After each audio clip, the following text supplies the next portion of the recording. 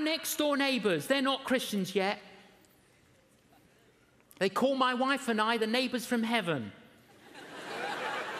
That's quite encouraging, actually, isn't it? You don't want to be called the neighbors from the other side, do you? Anyway, the lady, she had a stroke.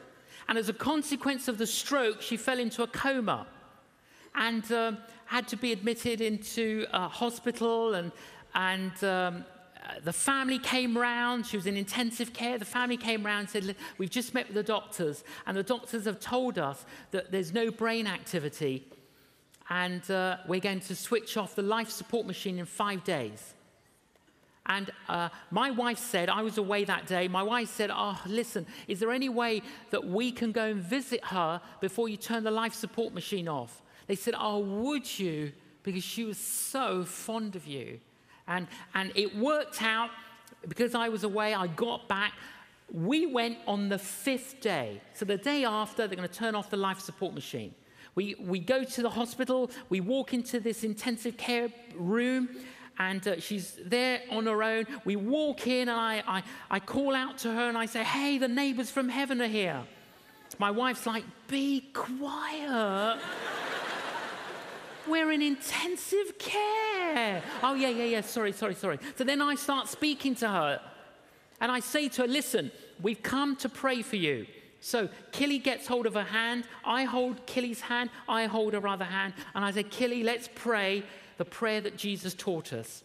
And we prayed, Our Father, who art in heaven, hallowed be your name.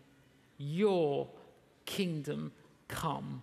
As we said, your kingdom come, she woke up.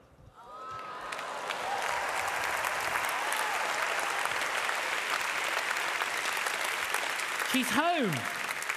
She's home. She's still not a Christian. What's all that about?